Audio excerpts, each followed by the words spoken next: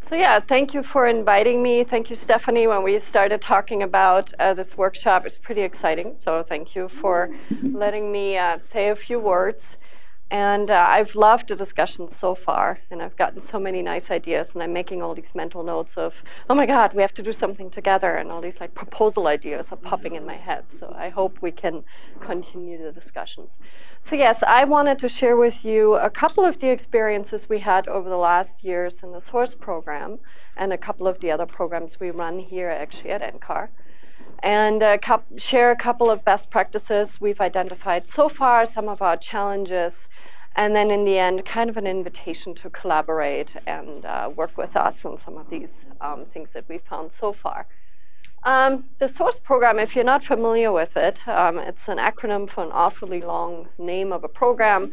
It's Significant Opportunities in Atmospheric Research and Sciences. And we've been around now for God, what is it, 18 years? A long time.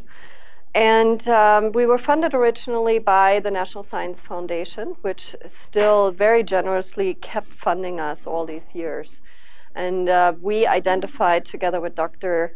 Rich Anthes many years ago in 1996 that the atmospheric sciences had a real challenge in terms of diversity. And still, when you walk through this building today, it's pretty obvious. And so this program has been around. We are focusing on the transition from college to grad school. And since the foundation of the program, since the funding of the program, we've expanded also to transitioning students from high school into college, from two-year colleges into four-year colleges, and then grad school and beyond. So I think the transitioning moments, the very crucial points where people might be dropping out of school is kind of what we focus on. And we've developed several mentoring models with the original director of the program, Dr. Tom Wyndham, that I think are pretty unique about SOARS.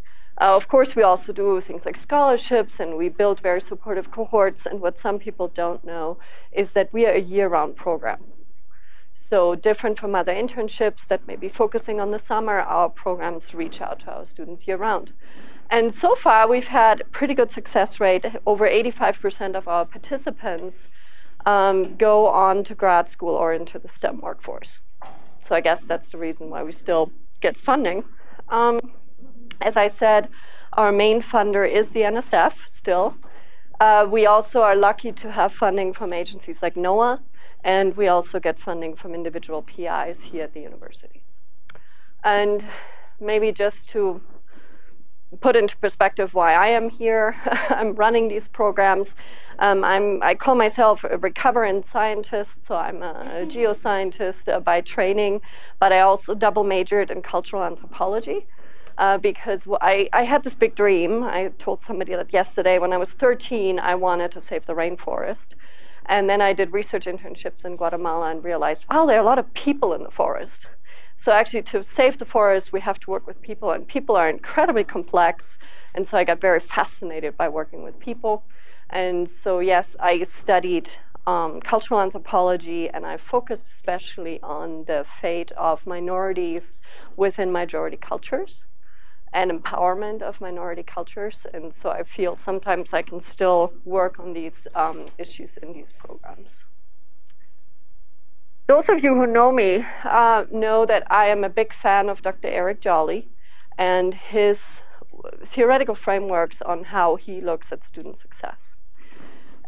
And maybe because I'm a cultural anthropologist, so a social scientist, I need theoretical frameworks when I do work. And so his theory is that programs like ours that try to engage students from diverse backgrounds need these three components to be successful. And just with one of these components, you will not get as far. So really his idea is that you need an engagement piece, and I think we've talked a lot about this quite a bit. How do we get students hooked? Once we hook them and we get them interested, and Ari is laughing, we need to make sure they actually have the right skills and the knowledge and the support to be successful. But then, really important and dear to my heart, the continuous support. We cannot do this just once and get somebody excited and then kind of push them out. to fight for this themselves, there needs to be a long-term investment in the support. So this is kind of his idea, and I think I'll structure my talk around this concept. So let's start with the engagement piece. How are we doing? So you'll find a lot of research out there saying that undergraduate research is a nice way to engage students. And there's a lot of documentation out for that. And so having this feeling of being immersed in the culture of research, having the mentorship, going to a conference. So I think nobody disputes this fact anymore. But we still have a real problem in getting students from diverse backgrounds even to apply for our internships, correct? So I work with a lot of PIs who run internships, and they all complain about that. I'm putting out these amazing opportunities and nobody applies. So I did a Google search late at night, and I did an image search, and I think the words I typed in was geoscience jobs. And this is what came up. So there's some oil stuff, oil digging, somebody lost in a snowfield somewhere, another oil thing, and I only see guys. And yeah, so that's what came up. I did the same search for computing jobs and atmospheric science jobs. And the images didn't look any better. This is the first page of a Google result. So I think we still have a lot of stereotypes to overcome. And when I travel and when I speak at high schools and when I speak at community colleges, I always get the feedback, and you're familiar with that. I'm kind of preaching to the choir, but I basically get the feedback from students, yeah, my parents don't want me to go into this field. Because this is not an area that I should be working in. I should be a lawyer, I should be a doctor. I should not go into something like this. And I think you've also, and I love it because we heard it just this morning from our keynote speaker, there is an interest among the student population that we are trying to recruit to combine community service and geosciences. So just yesterday, I had to skip out of this workshop to meet with a student to do some career counseling. And he told me, I really want to stay in atmospheric sciences, but I have such a desire to give back and to serve society. I'm not quite sure I can do this with atmospheric sciences. But then we look at all the problems that we already encounter. This is a picture of Katrina. This is a poor farmer, I think in Iowa, dealing with drought. Here we have an Alaskan community dealing with permafrost melt. That I think we actually have all these problems out there, and we can show our students how they can get involved solving problems that they can give back to their community. I think we just need to get better at making this connection for people. And so I wanted to talk to you a little bit about how we address this in SOARS. So SOARS used to put out projects like any RAU program and propose projects that the mentors had in mind, and then the students would apply to it. And then a couple of years ago, we decided to turn this on its head. And we now, in the application, we don't publish any projects that students apply to. We ask students, what are you interested in? Write me in your essay what you want to do. And of course, I already have some projects lined up. I just don't show them up front. And what will happen, at least so far, is that about 85% of the students will request a project that is pretty much in line in what we do here at NCAR. So I will have some people who want to do climate modeling, some people are really passionate about severe weather, and we have those mentors lined up. But we also have students who challenge us and say, I want to do something completely different. I really would like to study, so for example, Santa Mena, here in the photo, said, I would like to understand how climate change is already impacting people on the ground. And I would like to work directly with the community on some solutions. And so we connected her with a good friend of mine, Jonathan Foray, in southern Louisiana. He lives in Houma, which is pretty much if you step one more step, then you fall in the water. So if you've watched the movie Beast of the Southern Wild, it's right there. And so what she did is she, through many community meetings over 2 summers, She's working with the communities to document all the places in southern Louisiana in this one bayou that are already being lost due to climate change, due to sea level rise, erosion, and all these things that are happening down there. And because she's young and much cooler than I could ever be, and she has all these ideas about new technologies, she said, we need an iPhone app. I don't want to do boring GIS mapping and show a PowerPoint talk. This has to be on a phone. So we just prototyped this. It's trademarked. And we just got an extra grant to actually hire a programmer to make this good for consumption. So basically what happens is people can walk around, document a point that is important to them. Let's say an old cemetery that is already this high underwater and they have to build a little wall around it to protect it. And then we can upload images and descriptions of the place, and what I think is really cool, a couple of YouTube videos about the place. And this project has gotten more media attention than any other project we've ever done in SOARS. We were on national television, we had over 30 news articles, and it's going on and on. So I think this is a proof that if we let students actually drive our research, we can get pretty far with this.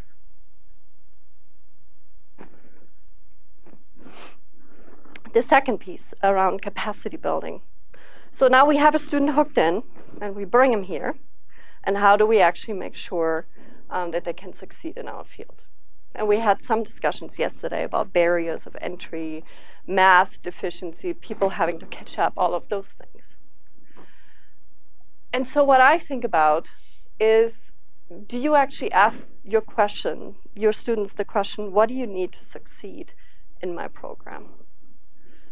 And ask yourself, your program, your department, your lab, wherever you are, what accommodations are you actually willing to make? So I get a lot of feedback because I talk to a lot of grad schools.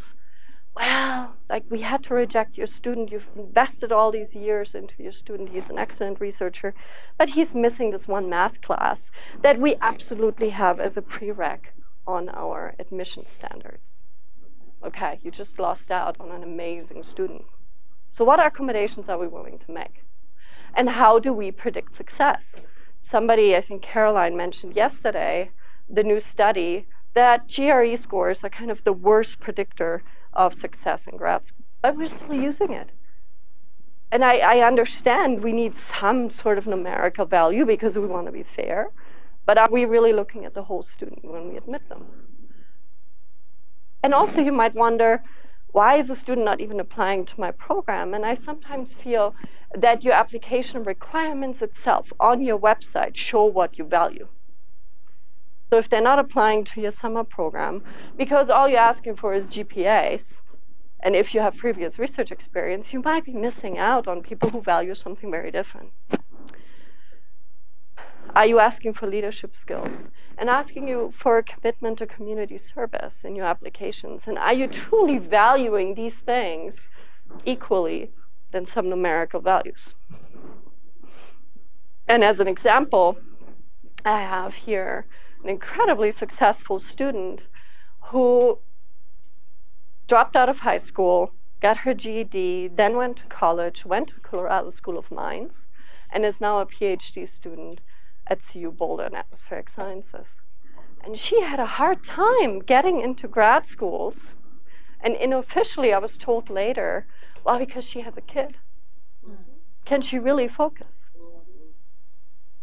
She's part Hispanic, part Native American, 4.0 student. I think she can handle grad school. But what are our criteria for admitting students? And how much are we willing to accommodate somebody who might have to run home at 3 o'clock to get somebody out of childcare?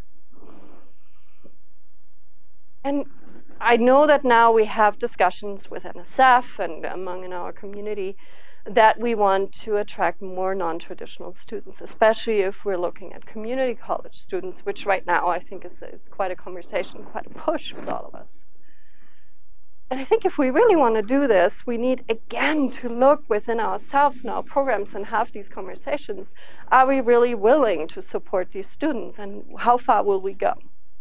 So I have a gentleman in my program, Stan Edwin, who is pretty much the leading elder in his community, far up north, close to the Yukon River in Alaska. And if something big happens in his community during the summer, he needs to fly home. One time there was a funeral, and he had to oversee this funeral. So you have extra costs that you need to accommodate, and you need to be willing, and you need to work with the mentors that signed up to mentor the student to say, okay, we'll handle this somehow. And we did, and he's now a graduate student in Fairbanks, Alaska in math. So these are just things that I think we need to keep in mind. I think we also have a mandate now from NSF, and I'm very happy about that, to support the veterans from the recent wars. And just ask yourself, are you ready to really support these students? I had no idea how to deal with PTSD issues. I learned that last year. And I'm happy to say that we got through it, but it's stuff that we, in theory, are all supportive about it. Are we really ready for it? And I just threw in something fun. I wanted to show you something. We had a discussion yesterday about, are we asking students to leave who they are at the door when they enter our science field? And I smiled because we actually do quite a lot of activities in SOARS to reflect upon things like, what are our values, and who are we as a person when we come, and do we have to leave this at the door? And of course, my value is no, you are a whole person when you come in. And so, show of hands, have you ever done the Wheel of Life? My two students, yes. Okay, go online, Google Wheel of Life. You can download this format, and you can pretty much fill in whatever values or issues you want to see here. Basically, the idea, just if you've never done it, is from a scale to 1 to 10, how well are you doing taking care of your family? How much are you seeing your friends? How much fun do you have? So whoever filled this out had really no fun. So that's not you. You know, actually, if I would do this, I would say, since I work in education, that means I don't get paid well, and I work way too much. My health is probably somewhere here, my finances here. So I'm fulfilled but poor and happy. But if you see this, issues like your community and your spirituality is on there. And so what you do when you review these things with students is that, A, people get to reflect, how well am I doing? But you're also communicating a value of your program. You don't have to leave these issues behind when you enter the door and you join us.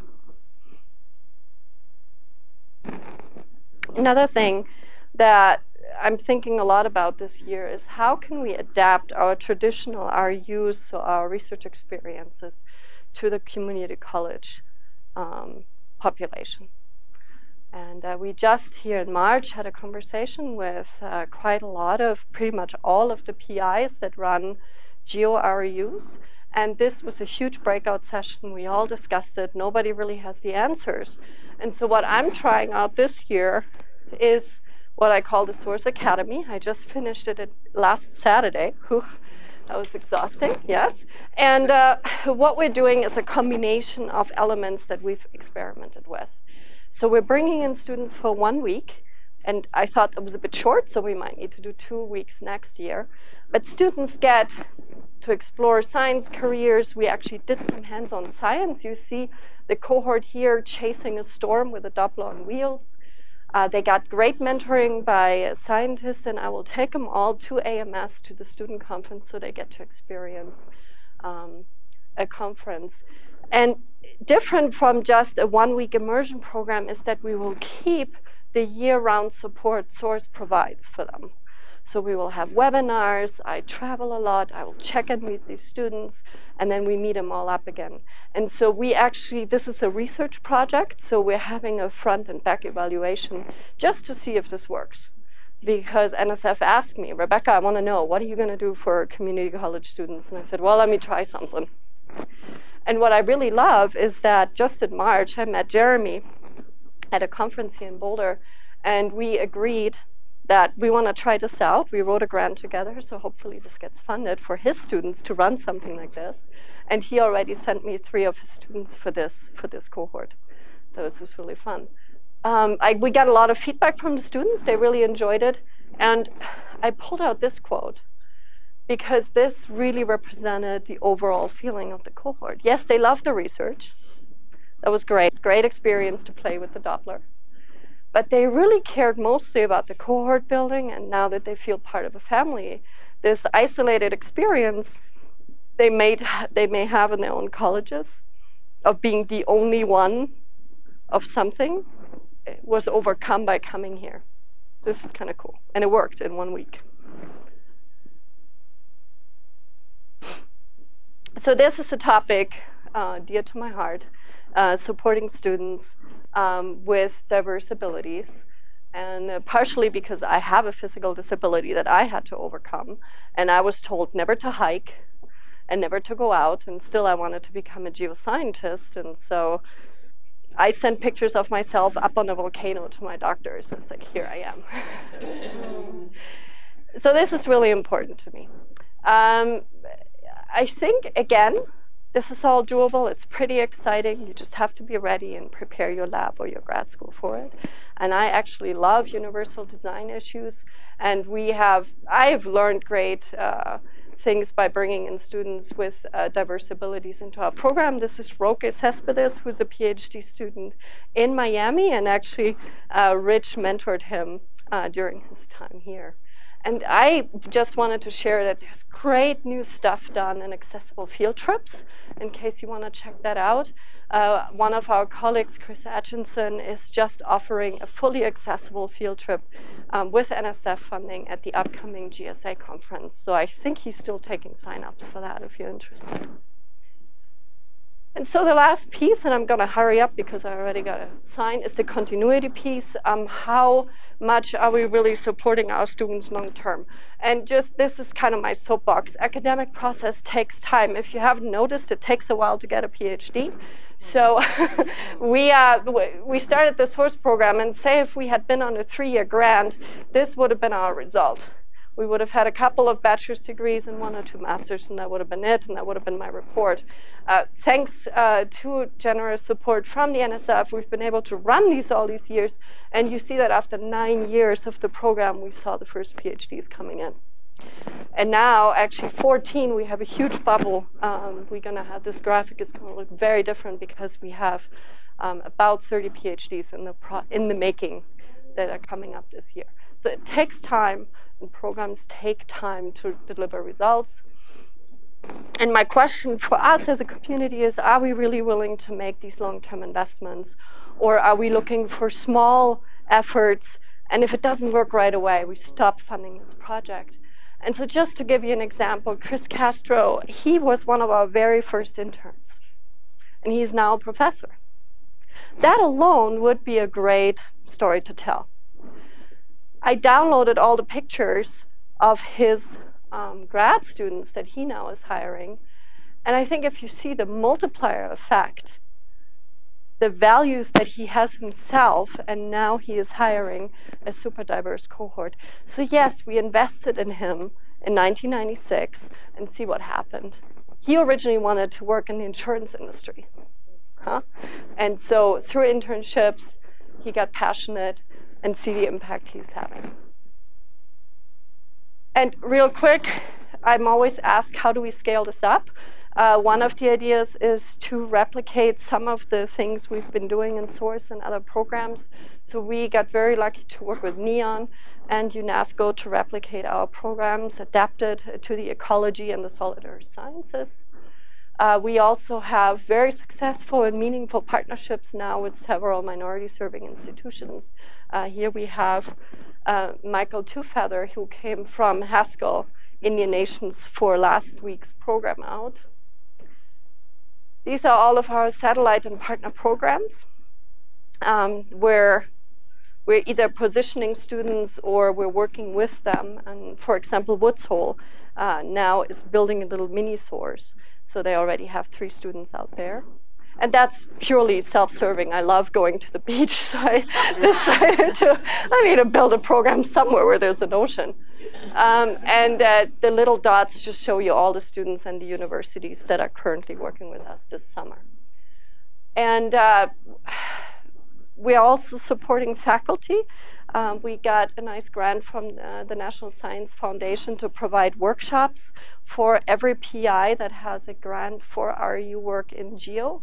And we had wonderful discussions just in March here. And we got a follow-up grant to develop online resources and training at the AGU fall meeting. And this doesn't have to be limited just to geo PIs. I think anybody should use these resources, and I will share them with you once they're online. And here I had some questions for the group, maybe for our discussions later, because Stephanie asked me to include some questions. And I think I made it right on time. Thank you.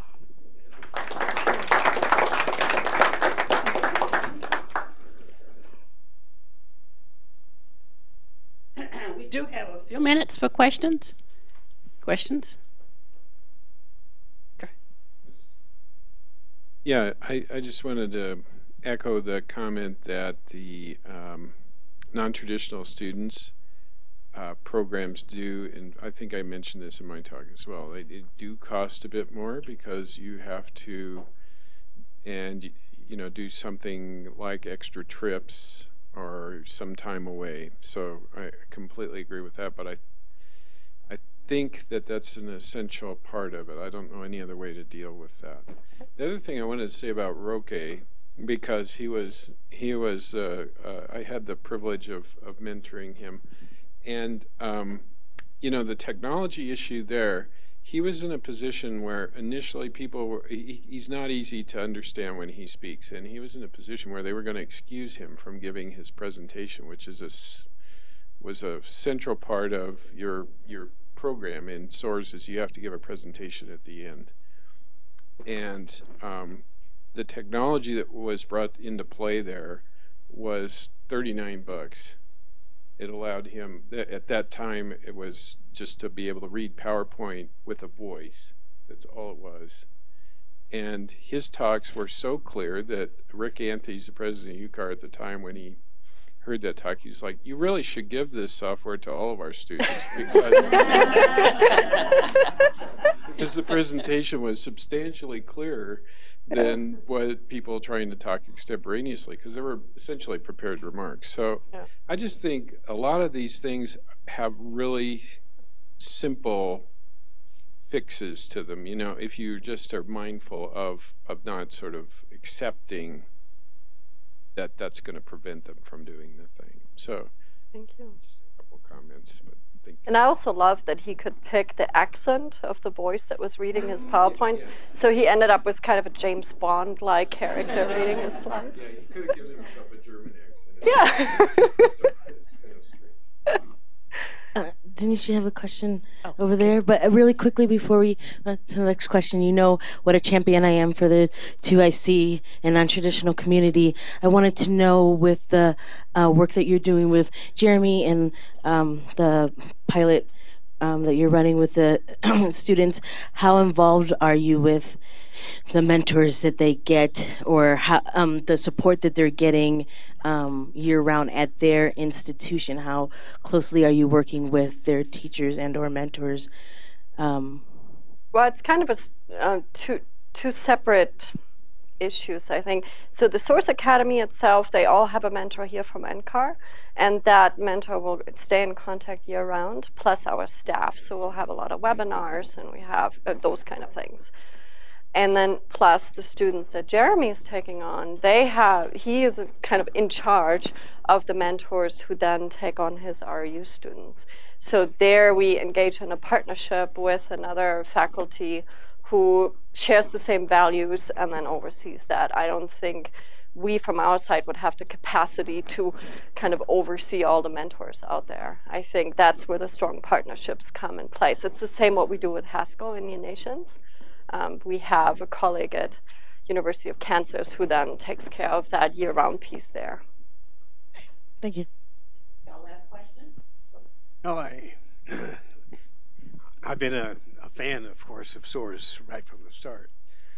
I wanted to sort of know, has NSF sort of used the SOARS model to implement in other programs at the foundation?